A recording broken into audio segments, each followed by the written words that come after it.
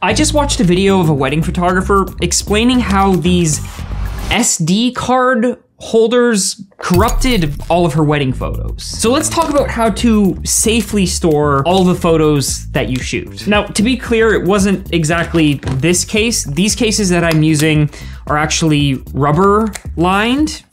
They come with different inserts so you can swap them out. Like right now I've got CF Express B, I've got SD cards and micro SD cards, and I've got a few of them depending on what I've shot. Like these ones I think have some data on them still that I haven't erased.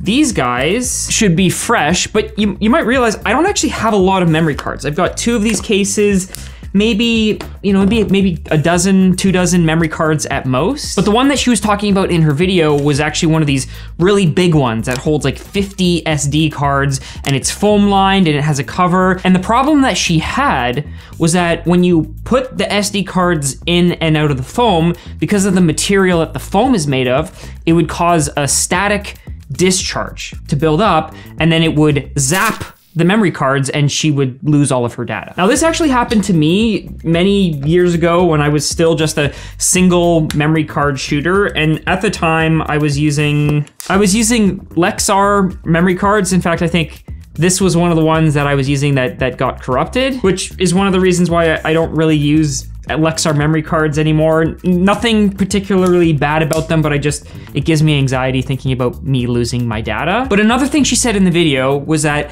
she won't erase the data on her SD cards until she's fully edited and delivered a project. Now I know there are photographers out there who do this, who literally have 30, 40, 50 memory cards, will double shoot, meaning, you know, if you have a camera that has 2 SD card slots, you're using that as your form of backup, but the problem is that SD cards aren't really a long-term storage solution. So I'm gonna grab a pen and paper here.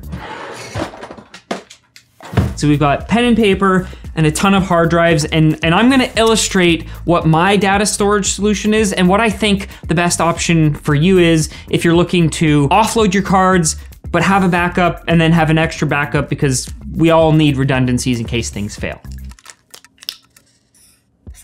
Step 1, when I bring my camera home, I will take the SD card, one of the SD cards, out of my camera and load that onto either a solid state drive that is attached externally, or in my case, I have an internal solid state drive that is a 4 GB drive. You can kind of think of it as my everyday working drive. But the other SD card stays into my camera until all of those photos are transferred. Step 2 for me is an automatic process. So as much as possible, I don't want to be copying and pasting things manually. I want processes to run in the background. So what I have is I have a very large regular hard drive, so a spinning disk drive that I have Veeam, which is like a backup software utility that will run daily backups of that solid state drive. So the hard drive itself is 16 terabytes, whereas the solid state drive is 4 terabytes. And what that allows me to do is have backuped, like versioned backups of my solid state drive. So one problem you can encounter is data corruption. So you need backups that can go back and grab things. But also, if you accidentally delete something and you don't realize you delete something, the versioned backups that are on that daily backup hard drive means I can go back for a week or 2 weeks or however long and recover things in case I accidentally delete something that I didn't mean to delete. Step 3, this is where it gets complicated. Might need a separate color for this, hold on. Step 3 is where it gets interesting. It's also automated, but I have cloud backup of both of these drives. I know I used red for a cloud, it doesn't make sense, but I actually use a service that's called Backblaze, and I think it's one flat fee. I can't remember exactly how much it is, but it's like $10 or $15 a month. Editor Anthony here. It is $9 a month, and I actually found out I have a referral link. So not affiliated in any way, but if you use it, you'll get the first month for free. So I'll put that down in the description for you to check out. It's basically like having another subscription service, but what it allows you to do is automatically back up any hard drives that are directly attached to your computer. So we would call that direct attached storage as opposed to NAS, which is network attached storage, which we'll get there. We'll get there in just a second. Actually, hold on. My doorbell just rang. Let me grab it. I actually don't know what's in this package, but we're about to find out. Oh, okay. We got, this is exciting. It's photography related. Nope. We got some K&F ND filters, because there's a solar eclipse coming up in, solar eclipse? Lunar eclipse? There's a solar eclipse and we're gonna maybe capture some of it. Maybe, we'll see. ND 10 million? What is that, ND 100,000? So like basically the darkest ND filter you've ever seen in your life. Oh my gosh, it is so dark. Okay, for reference, I'm pointing it at my light and no light is coming through. ND 100,000, that is insane. Play with these later. Okay, where were we? So at this point, we have one solid state drive that we're editing off of that is a fast solid state drive so that Lightroom runs fast. That is being backed up to a physical hard drive, which is slower, bigger, less expensive on a per terabyte or per gigabyte basis.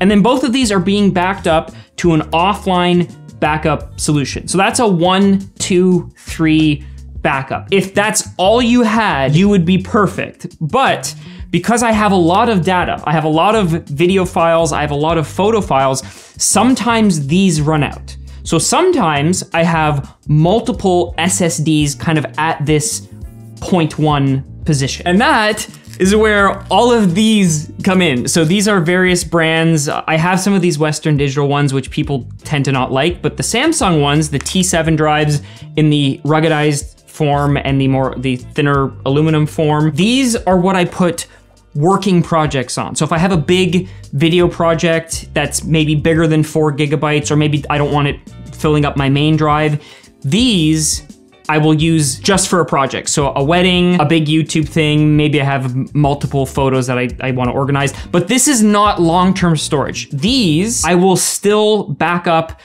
to something else, which if I need more storage, I will back up to my network storage. And this is where everyone loses their mind because this is where it all becomes pretty complicated. Where's my marker? So how do I say this? This is like step 3. So that the cloud is step 3.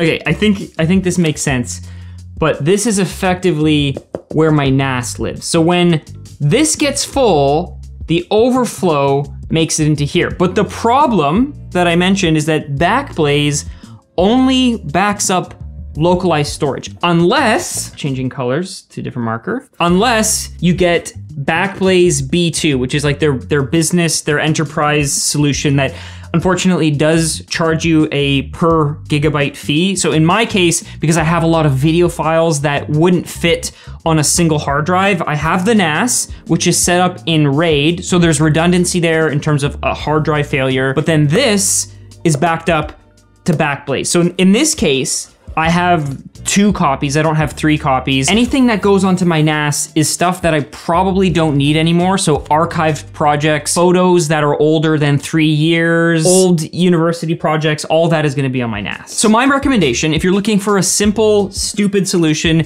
is to just implement the top half of this, where either you have a solid state drive for all your working stuff, and then another solid state drive. So if you wanted to, you could have like an offline disconnected copy of the same thing, but then have a virtual offsite third copy in the cloud. Honestly, Backblaze, not sponsored, not affiliated with them in any way. One of my old coworkers told me about it. He was using it for all his his photos and his videos. And honestly, it is a solution that if you don't want to buy hundreds and hundreds of SD cards and have one of these massive, like SD cards are expensive. Most people don't realize that on a per gigabyte basis, which is the number you should be comparing your storage solutions by, is that SD cards, especially the super fast ones or the CF Express cards, like the one I showed you earlier, like this ProGrade one, which is absolutely awesome, super fast, but also this is like $1,000, $1,200 memory card, and you don't want to be using these as long-term storage.